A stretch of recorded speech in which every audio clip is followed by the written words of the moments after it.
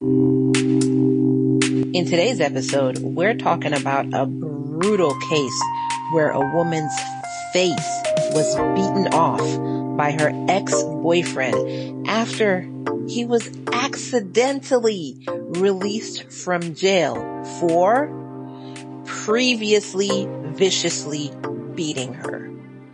Welcome lambs, welcome new lambs, welcome dedicated lambs to Love and Murder, Heartbreak to Homicide, your midweek mini edition.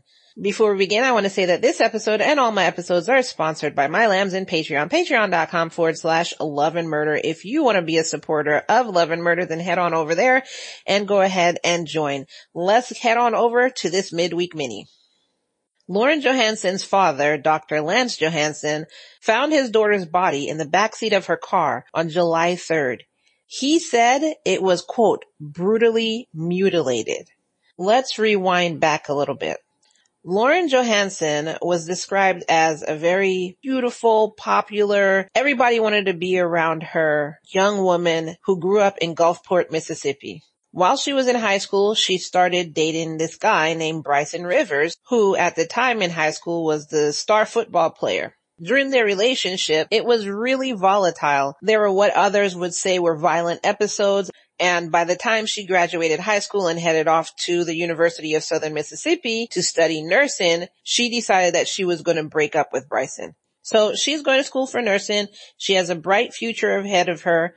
Bricen, on the other hand, was arrested in January 2021 in Hancock County, Mississippi for a DUI. Then in 2022, when he's 22, he was arrested again in October for car theft. And this was in Harrison County. And then he was arrested again in December for possession and trafficking of controlled substance. While all this is going on and Lauren is at college, Bricen is still bothering her. Lauren's family says that Bricen was, quote, obsessed with her and he stalked her all throughout when they're not supposed to be together. He had broken into her apartment. Anytime she tried to talk to another guy, he was always there and he always fought this other guy. So they were really, really surprised, shocked actually, to find out that in late 2023, Lauren and Bricen were back together. And not only that, she was going with him on a vacation to Nashville, Tennessee. The only thing her father could think of, Dr. Johansen said, he figured that Lauren was suffering from, quote, battered woman syndrome. On December 11th, while they're on their vacation, they went to some museums, they played Top Golf, which I don't know what that is. And then later on, while they were in the car driving to another destination, Bricen, who's drunk by this time, accused Lauren of having sex with a random bartender and just started beating on her in the car. Lauren called her family for help, screaming on the phone, "I think he's going to kill me." Bricen snatched the phone from her and then drove to a parking lot where he pistol whipped her and then pulled out chunks of her hair. Now, I don't know if he called his mom or he butt dialed his mom, but either way, his mom, Chelsea Rivers, ended up on the phone and she said she heard screaming in the background. So she called the cops and gave the cops their location. And when police arrived, they said they found a, quote, traumatized Lauren who was just in her bra and underwear, screaming and banging on the window, screaming, "Help, help, help," and calling for her father. Police said she was, quote, severely beaten, her eye was swollen shut, and she also had a severe laceration to her forehead. Police also noted that the car was splattered with blood, and they had found a gun on the floor of the car. Bricen was arrested and charged with kidnapping and stalking. On December 18th, he went to his preliminary hearing, and Dr. Johansen and Lauren attended this preliminary hearing. At the hearing, police said, more of what they found at the site. They said they found 2 rocks in the car covered in blood, and they said they found a 9mm pistol that belonged to Bricen. They said that Bricen's hands and his face were covered in blood, but he had no injuries on him. So clearly, that wasn't his blood. They also testified that at the scene, they didn't take pictures of Bricen, but they did take pictures of Lauren. The Nashville paramedics who treated Lauren testified also, and they said when they first saw her, their first reaction was, quote, shock. That's how badly she was beaten. Like the paramedics were shocked when they saw what she looked like. Then it was told to the court that Lauren had told the police and the paramedics that Bricen had gotten mad because she was talking to another man, and he had actually been beating her for about an hour before anybody came. She said she had been screaming for help at any car that passed by, but whenever she started screaming for help, Bricen would cover her mouth. Then Bricen's parents and Lauren's parents made statements. Chelsea said she had talked to her son after he was charged, and she had said for that day she had been on and off the phone with him, and, this is when she heard, again, she didn't say if he called her or if he was on the phone with her and then just decided to start beating Lauren and he just forgot his mom was on the phone, or if he butt dialed her. That's not clear. She just said, she was on the phone, she heard a lot of screaming on the other end, and then that's when she called police. After she called police, she also said that she called Lauren's family. Then I guess she called Bricen back and she asked him if Lauren was hurt. And he told her that, quote, blood was everywhere. Then Dr. Johansen said that Bricen's family had told him that their son had pistol whipped his daughter. That's when Chelsea had called him. And he said he called the police and helped them find her using an app that was on her phone. So I guess both parents were calling police and letting them know where their respective kids were. He then told the court that he drove to Nashville, Tennessee, picked up his daughter from the hospital, and then drove her back to Mississippi. He said he took pictures of his daughter's injuries so that he could show the court what Bricen was capable of. He said she had appeared to have been hit, quote, over 100 times. And it's to note that the specialty that he's in, he's an orthopedic surgeon. So he then went on to warn the judge that if you let Bricen out, he would, quote, finish the job. Police also testified that it appeared that Lauren's statement had changed between the hospital and the courtroom. So what she was saying in the courtroom was different from what she said in the hospital. So number one, the judge presiding over this preliminary hearing, who is Judge Blackburn, wrote that the physical evidence in the case didn't support her testimony. So like they're saying, the police said it was different from what she said. So you heard what she said to, the police and everything like that beforehand. But now what she was saying in court was that she had fallen asleep and she had woke up and started hitting him and then started pulling out chunks of his hair. She said she had gotten out of the car, but then got back in, and then she threw a metal water bottle at him. She also said that the car was bloody because she was spitting and blood got everywhere. And the reason that her eye was swollen was because they were fighting over the gun. And she said that's when Bricen hit her with a closed fist. And she also said she didn't know how her head got the cut on it. And she said she didn't remember telling police at all that he beat her. Oh, and also she told the court that she was in her underwear because she had gotten hot. So this is what she was saying in court, which doesn't match the evidence, which is what the judge is saying. It doesn't match the physical evidence. And it also doesn't match what she told paramedics and police happened, which, of course, I believe what she initially said happened is what happened. And then because of battered woman syndrome, she's backpedaling to try and save Bricen. The judge also pointed out that there were calls between Lauren and Bricen while he was in jail. And those phone calls, of course, were recorded and submitted to the hearing. Police also testified that they tried to contact Lauren, for more information about the case to help her out and everything like that. And she never returned their calls. So either way, everybody saw what was happening. So Bricen was arrested and put in jail, and he did have a bond of $250,000.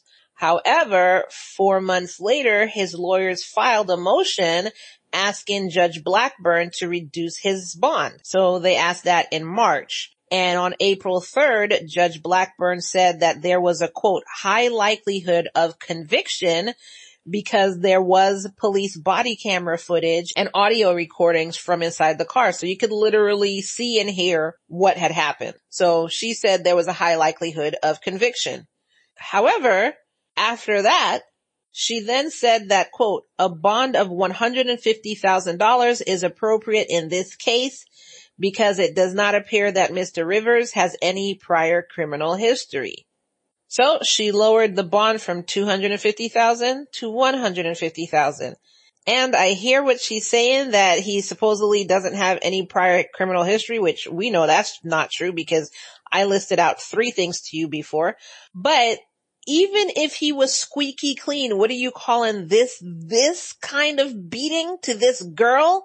You're calling this a mistake? Oh, it was a one-off. Boys will be boys. That kind of thing. Like, what the? I would not be reducing anything just for the sheer audacity of you asking me. I would have raised it another $150,000. So anyways, they reduced it, and then his family, who heard everything that was going on the phone, posted his freaking bond, and he was released on June 24th. The Davidson County District Attorney's Office said that it did contest the reduced bond, but also as they're contesting it, they weren't able to see, like, it didn't bring up flags of any prior arrests. So usually, like, in their system, I guess something would pop up and say priors or whatever like that. That didn't come up in their system. Stephen Hayslip, who is the director of communication for the Davidson County District Attorney's Office, said that it didn't come up as prior arrests because these arrests did not result in convictions, so they wouldn't have been considered evidence of prior criminality anyway. So I guess he was arrested, but really nothing came of it, and that's why the flags weren't coming up or whatever. So like I said, his family posted bond. He was released on June 4th, 2024, with Judge Blackburn saying that he couldn't leave Davidson County. He should be, quote, placed on electronic monitoring, and he can't have contact with Lauren at all. So she signed it. He signed it. He said, yes, Judge, I understand. Thank you so much, Judge. I've learned my lesson. I will never do anything again, Judge. Yes, Judge. Thank you. Early in the morning on July 2nd, Lauren was reported missing when her sister, who shares an apartment with her, woke up alone in said apartment to find that their security camera had been smashed, their front door was wide open, and her sister was nowhere to be found. Dr. Johansen himself woke up to a notification that Lauren's Life 360 location tracking had been turned off. So everybody's calling the police and saying Lauren's missing, and, this guy's out. So that's nothing to be taken lightly, like, she's missing. So police are out looking for Lauren, and on July 3rd, this was 9 days after Bricen was let out of jail, she was found beaten to death and wrapped in trash bags and a sheet in the backseat of her car in Wolf River Cemetery in Gulfport, Mississippi. Lauren was only 22 years old. Dr. Johansen is quoted as saying, quote, I knew she was dead. So basically when everything was turned off, when he just knew his daughter was dead. So police started searching for Bricen, and it took 6 hours, a 6-hour manhunt, before on July 4th, they found him and arrested him on charges of suspicion of murder. After he was arrested, he did have a pretrial. I didn't get the date of the pretrial. You know me and dates. I always get dates, and I'm looking at my notes right now, and I didn't get the date of the pretrial. But anyway, he had a pretrial, and this one was a 30-minute pretrial that was presided over by a different judge this time. It was Judge Gay Polk Payton. Assistant District Attorney Clay Cranford listed Bricen's charges as 1 count of first-degree murder, 1 count of grand larceny, and 1 count of tampering with evidence. In these proceedings, they did make a strong argument against bond for Bricen. So like, you had bond last time, you're not getting bond now. And the court agreed, and he didn't get any bond for the murder, but he did receive bond for the 2 other charges. So $20,000 bond on the grand larceny charge and $20,000 bond on tampering with evidence. But no bond on the murder, which means he's still not getting out. Even if his family comes to save him this time, he's not getting out because he still doesn't have bond on the murder. Nashville prosecutors said that Bricen shouldn't have been let out in the first place. When Judge Polk Payton turned and asked Bricen if he was out on bond at the time of the murder, Bricen said, quote, "No, not to my knowledge." But then the ADA said, Your Honor, he was out on bond for beating his then girlfriend nearly to death, and this happened in Nashville. So right now he is in jail waiting his trial, and I haven't seen when his trial is going to be, but he is in jail waiting his trial. In mid-July 2024, a panel of 6 judges requested an evidentiary hearing over him being released in the first place. They want to speak with the bonding companies over his release. That hearing is actually scheduled for August 15th in Nashville, and they're going to have to explain the timeline from the day he was released on bond until the day he murdered Lauren. Now, when the judge is being asked publicly by reporters, the judge is being asked, Judge Blackburn is being asked to come out publicly comment on why you reduced his bond. The judge basically had no comment. Nobody came back with any comment, anything. And one of the publications actually did get a response, which was the Daily Mail. They got a response from the judge's assistant where she yelled at them and said, quote, "It's a no comment. The office as a whole has no comment," end quote. Some of the questions that are going to come forward in this evidentiary hearing is exactly how was Bricen being monitored?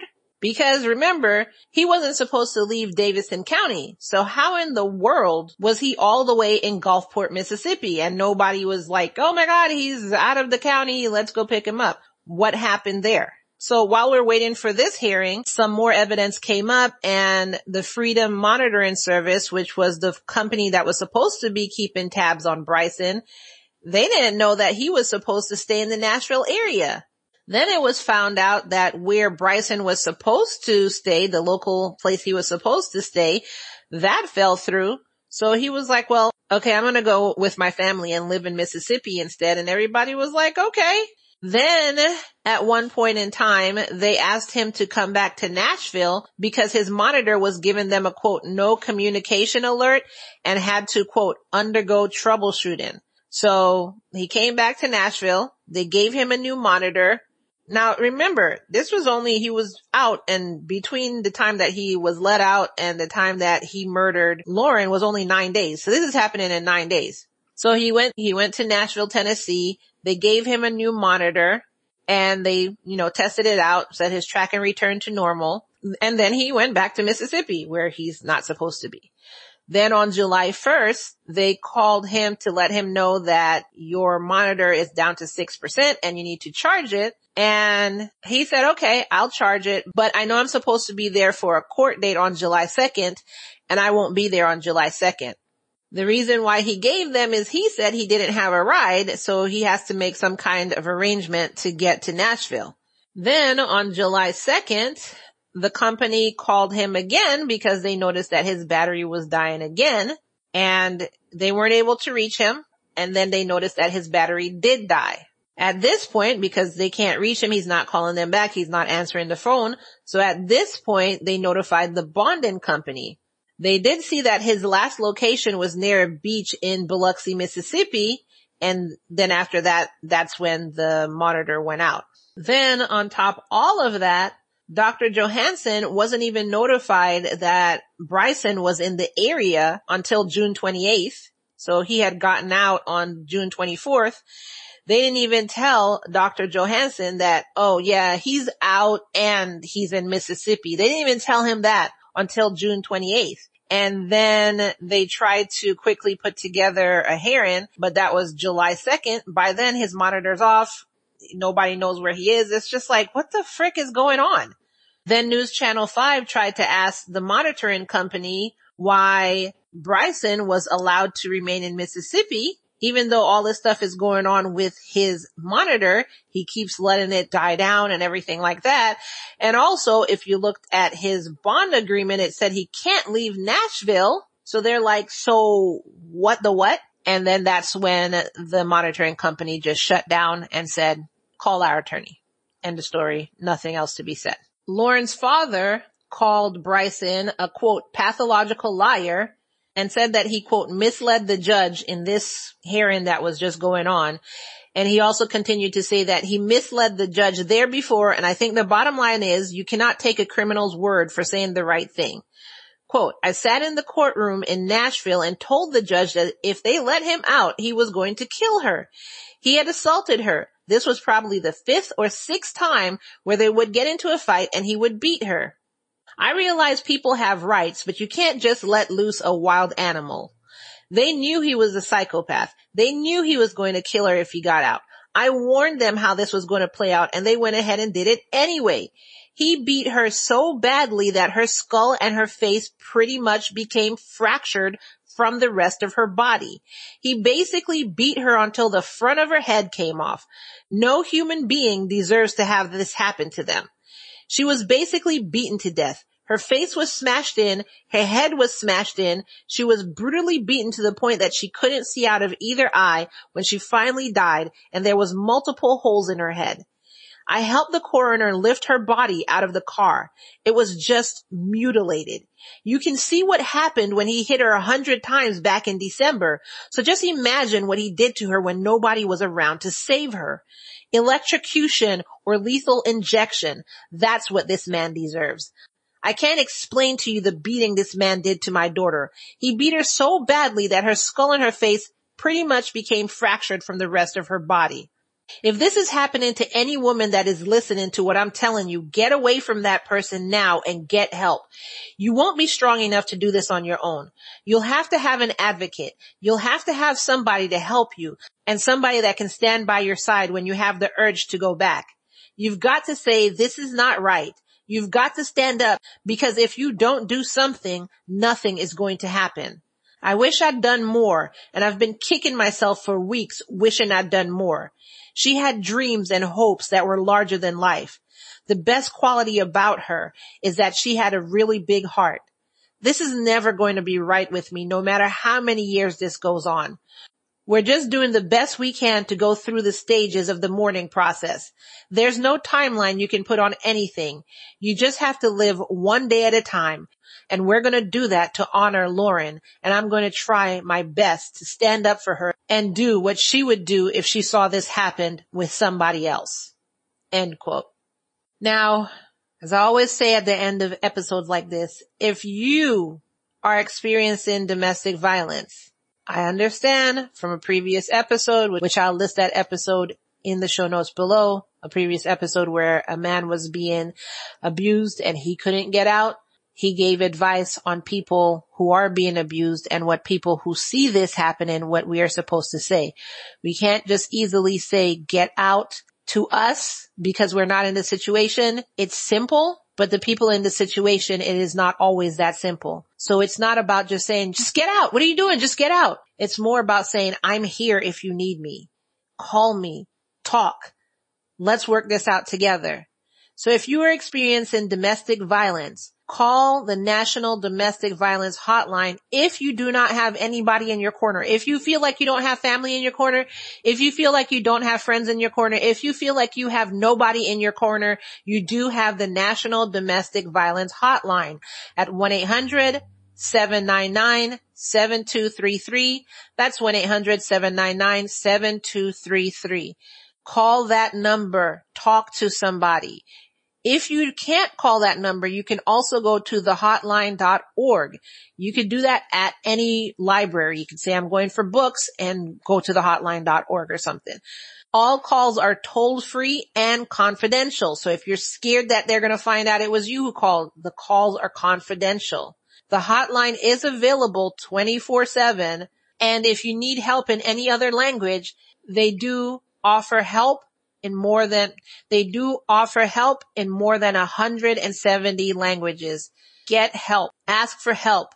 talk to somebody. 1-800-799-7233 or thehotline.org. What, lambs, do you think about this case? What do you think about this case?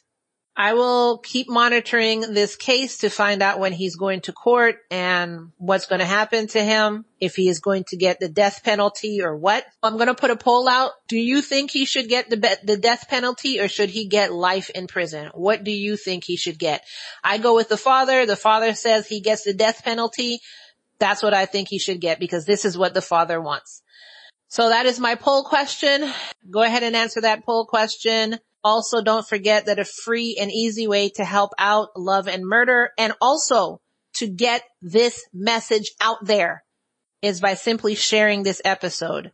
So you can share this episode with, if you know anybody that's even going through a monochrome of this, like just even, oh, my boyfriend, my girlfriend, my husband, my wife, whatever, yells at me a lot, physical abuse, mental abuse, emotional, send this episode to them. Literally send this episode to them. Say, hey, how you doing? I haven't talked to you in a while. Hey, I have something I want you to listen to. I think you'll love this episode. Send this episode to them. Maybe it'll help them out. You never know. But share this episode with somebody like that. Share this episode with a friend of yours also. Just anybody, any one of your friends. Choose the first person that comes up in your phone. That's a friend, and share this episode with them. And also share this episode on one of your social medias. I usually say Reddit because that's the easiest place to share it on. So share this on Reddit. As you well know, we share it with everybody we know and everybody we don't. That is all I have for you today. Don't forget to answer the poll question, and I will see you in the next episode. Also, thank you so much for your patience while this episode was delayed. We'll be back to our regular schedule on Friday, and also the full episodes that's coming out on Monday. Oh my God, the next 3 weeks, the next 3 full episodes. Oh, it is just stay tuned. That's all I have to say. I can't even describe to you. Just stay tuned. That is all I have for you, and I'll see you in the next episode. Bye.